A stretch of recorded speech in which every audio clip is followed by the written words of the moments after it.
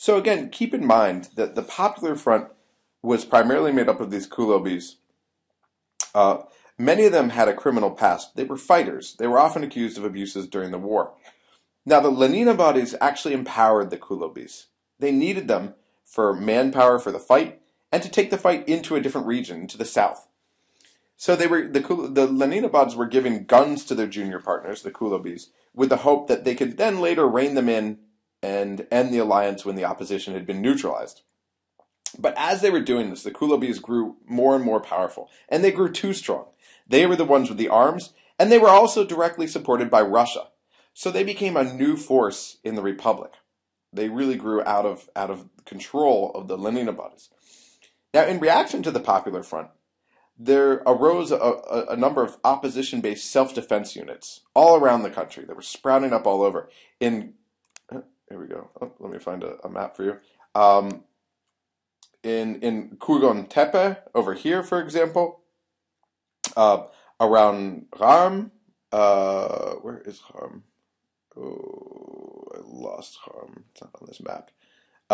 Well, okay, just trust me. Around, and also in Badakhshan, in the eastern area. Harm is somewhere in this area, but I'm missing it on this map. But so all these self-defense units arise all over the place, and it becomes easy for them to rise up and try to confront this. Now, one of the problems that the opposition had is that they took on this divisive tactic as well, and they began to preach these anti-Kulob slogans. And this actually just mobilized the Kulobs even further in this area. The Popular Front at the time brutally suppressed the people, anyone who was believed to be a sympathizer to the opposition. And they began to focus on ethnic lines. So people of Harmi or Badakhshani descent were assumed to be sympathizers. And again, so this is a political battle, but now it's spilled into clan and ethnic lines. It's also important to keep in mind that the opposition was engaging in lots of unsavory tactics as well, kidnappings, hostage taking, and that sort of thing. So, fighting goes on throughout the spring and summer, and it leads to major refugee movements, especially the anti-Kulobi push, which leads to a movement into Dushanbe. And by now, as I mentioned, this has slipped really into clan warfare. It's the Kulobis versus the Pamiris in the mountains and the Harmis, who are further west. In September of 1992, the oppositionists actually capture President Nabiev, and they force him at gunpoint to resign, saying that he hasn't given enough of a role for the opposition in his government of reconciliation. So the government in turn installs a Badakhshani as the acting prime minister, perhaps as a gesture of compromise. Now, at this point, if the Leninabad and the Kulob people had any sympathies to the government before, they're all gone now. The government of national reconciliation was really too weak to maintain any semblance of control. And in November of 1992, ex-communists surround Dushanbe and force the government to resign. Then they and their supporters set up their own meeting in the capital of Leninabad, and they establish a new government without the opposition that's headed by Imamali Rahmanov. And these were people from Kulob and Leninabad. Now, by now there's a major strain between the Leninabad and the Kulobs. So they've come together and they've put these people in power, but there are major strains because the Kulobis allied with the Leninabads, but when they won the fighting, the Kulobis, who did the fighting, ensured key spots for themselves. And in doing so, they actually alienated the Leninabads, who had historically governed. So the Kulobis' Popular Front became a government fighting force in the Interior Ministry. And in fact, the government military by 1993 was really composed of Kulobi units only. So they've become the key power source within the state. In large part, the Kulobis, who came to power in November of 1992, created an environment of fear. There were rumors going around that there were unofficial prisons that were operating. The media became much more cautious, much more self-censoring. The judiciary, the same thing. The opposition was banned, and the regime held very tight control over the media.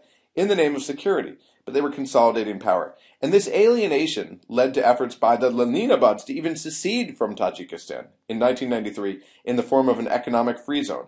And they did receive significant sovereignty as a result of government weakness. The government was still very weak under the Kulobs. Now, Rachmanov was formally elected with 60% of the vote in November of 1994. These were unfair elections, very characteristic of Central Asia. So right after the Civil War, technically in the middle of the Civil War, but things had calmed down to a certain degree, they slipped into the normal Central Asian path, which was rigged elections, media bias. They were certainly not free. The opposition wasn't allowed to contest them. He's actually been reelected 3 more times since then, each another 7-year term. So he's still in power today. The most recent time was actually just this past fall, or I should say fall of 2013. So note here that during the 1994 elections, Russian peacekeepers actually endorsed Rachmanov, and they provided billions of rubles, the Russian currency, to bolster his public image by paying state employees, for example, months of back salaries, which made him much more popular. So the Russians were already actively taking a part in this, not only as peacekeepers, but also in the political process. And this is also when the Constitution was voted on in the referendum, the one referendum that we had in Central Asia. Remember when we talked about this? This was actually mandated in the peace process that they would have this referendum. And all this occurred during a state of emergency. So again, it's important to remember that the Constitution was really born before the Civil War even technically ended. In 1995, you've got parliamentary elections, which are also characterized by fraud and intimidation, highly restrictive. Rachmanov essentially determined who would be in parliament. But even the Kulobis were divided. Rachmanov appointed most of his ministers in his 1995 cabinet from his local faction in Kulob, which actually had the effect of splitting the Kulobis. So this is a picture of early democratization in Tajikistan. And this is why I keep talking about how the Tajik experience is very specific. So let's talk about the international dimensions, international intervention. Would Tajikistan have erupted into full-scale civil war, as opposed to low-intensity conflict, if the Russians and Uzbeks hadn't intervened after November 1992? And we'll talk about how they intervened. Well, looking at the map, who would care about Tajikistan? And so the big party, obviously, Afghanistan's not going to care. China, this is a sparsely populated area in China. They're not going to care. It's going to be the Uzbeks, the Kyrgyz, the Uzbeks are a much more populous country, and then the Russians, who are the sort of regional power. So remember, for Uzbekistan, Leninabad was 30% Uzbek, and the Leninabad clan owed legitimacy to Soviet rule. It was tightly tied to the Communist Party, as were all the Uzbeks. So opposition attacks on the communists were really attacks on this clan. The Kurgan steppe was also made up of 32%, about 1/3 Uzbek. There was a long-standing Uzbek-Tajik rivalry that was fueled by Uzbekistan getting those 2 Tajik cities, Samarkand and Bukhara. This had been rarely felt at the top, where political elites were from a common international party, again, Homo Sovieticus. They sometimes had Uzbek roots because the Uzbeks had a say in choosing who would reside in power structures within Tajikistan during the Soviet Union. But if nationalists and Democrats came to power, Uzbeks feared that this status quo would change, and their territorial integrity might even be challenged. In other words, the civil war would spill over and they would try to take back parts of Uzbekistan. Now, for Russia, intervention in Tajikistan also fit well with a general Russian foreign policy, which aimed at stymieing emigration to Russia from what they called the near abroad, Central Asia, other post-Soviet, now independent countries. They wanted to maintain Russia's stability, the stability of Russia's borders, and therefore Russian stability. They wanted to guarantee interests of Russians, ethnic Russians in post-Soviet states. This policy was strengthened with the 1993 elections in Russia that brought Vladimir Zhirinovsky significant results in Moscow. It became one of the largest parties, an ultra-nationalist party. In a sense, the Russian minority was also a justifying factor, the Russian minority in Tajikistan, was a justifying factor for a policy which kept Tajikistan in Russia's sphere of influence and became a cornerstone of Russia's sphere of influence within Central Asia at a period when Russia was declining in influence. Tajikistan was regarded in many ways as a piece of Russia still back then. Now, in fact, the opposition made special appeals to Russians to try to get them on their side. They promised them minority guarantees in the face of Islamic symbolism. Even though Uzbeks and Russians were unhappy with certain cultural programs of the opposition, like the Tajik language issue, the opposition at least tried to keep Russians. They tried to keep Russians safe, the ethnic Russians, in order to say that they weren't these xenophobic nationalists that the Kulabis and Leninabads were saying they were. So they were trying to keep them on their side.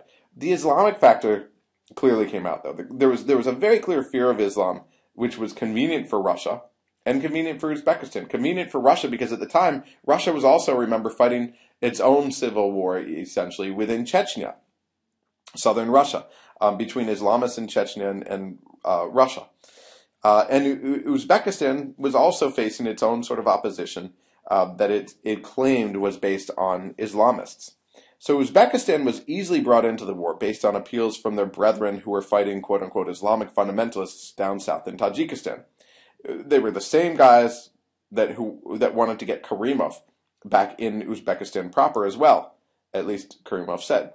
And so he had a reason to get involved. All in all, though, the Islamist fear was almost definitely overblown. It may have been real for Russia. It may have been real for Uzbekistan and other Central Asian states. Remember, Russia had just left Afghanistan a couple years ago. But it appears that there wasn't really a real Islamist threat coming out of Tajikistan. So looking at the extent of cooperation, the opposition was organizing and actually launching attacks from abroad. Russia, where there were secular leaders, and Afghanistan, where they had fighters. And they were also launching attacks from the mountainous parts of Tajikistan, Gorno-Badakhshan. The Popular Front even trained on Uzbek territory and launched attacks from Uzbekistan. So both sides were using foreign borders as ways to strategically enhance their own side. More directly, though, the Russian 201st Motorized Rifle Division supported the Communist Party remnants militarily, as did Uzbekistan, which bombed opposition strongholds. This unit, this Russian 201st Motorized Rifle Division, became the core of the Commonwealth of Independent States peacekeepers in Tajikistan. They also had a symbolic force of about 16,000 soldiers from Uzbekistan, Kyrgyzstan, and Kazakhstan, but essentially this was a Russian military venture. They also seem to have a bit of their own policy there. Even after Russia and Uzbekistan eventually softened on Tajikistan, there are questions over whether military elites from Russia were actually willing to give up Tajikistan to Democrats at all. 70%, for example, of the 201st Division voted for Zhirinovsky in 1993, back in those Russian elections. And that's significant. So they were on the side of ultra-nationalists. Now, you had these various conflicting interests. So Russia and Uzbekistan were essentially on the same side during the Civil War, but you did have these conflicts. The Kulabi Popular Front was supported by the Russian military. Uzbeks indirectly supported it, but they weren't happy about the prospects of Kulabis gaining power. They just wanted to help the Lenina bodies, who had a significant Uzbek population. And there were clear tensions. For example, there was a Lenina body effort to oust Rachmanov in December of 1993, which the Uzbeks supported. At the same time, the Russians were actually backing Rachmanov. Same with the 1994 elections for the presidency. So you had increased tensions between Russia and Uzbekistan and Central Asia at large over this issue. And remember, this is at a time when the Uzbeks and other Central Asians were still worried about the role that Russia was going to play in their region once they'd finally achieved independence. Uninvited as that independence may have been, but now firmly grasped. There were increasing attempts by Central Asian states to try to internationalize this more, to get it beyond just Russia, to bring it into the UN and other bodies. Now, as time moves along, there's more talk of Russian imperialism, and Karimov even made some efforts to encourage the opposition, meeting with leaders, for example, in order to counter the rise of Russian-backed Kulabis. So there was this double game going on here. Now, that happens a little bit later. Now, Central Asian states frequently brokered the process by 1995. They were even growing impatient with Rachmanov, who again was elected president in late 1994, because Rachmanov showed no desire to compromise, and the Central Asians wanted to see the end of this conflict. Russia was also pushing for compromise. So there's a question to what degree Russia and Uzbekistan were fighting each other and wrestling for regional hegemony as this whole conflict plays out. So in summary, this is what it was all about. It was about ending, the whole Tajik civil war was about ending the monopoly of political power of certain cliques that had been favored under the Soviet Union. And arguably, to a lesser extent, it was also a question of what role Islam would play in the new state, where there were very few calling for Sharia law. This was a stereotype used by the incumbents to garner outside support and serve as a rationale for the repression of the whole opposition. But there was the question of what role Islam would play, as I mentioned, the IRP being these sort of liberal Islamists. So that's your general take on Tajikistan. So I can no longer just call it this outlier that we'll talk about later. It's now been talked about. And there you have a final picture.